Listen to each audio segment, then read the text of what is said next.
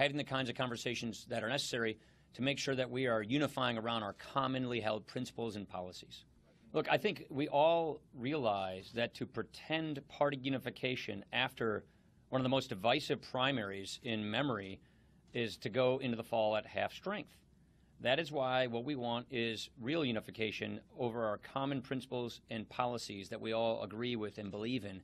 And those are the kinds of productive conversations we're having. So, Chad, we can get in full strength in the fall and win the election. Everything's up for grabs. Supreme Court, Congress, the presidency.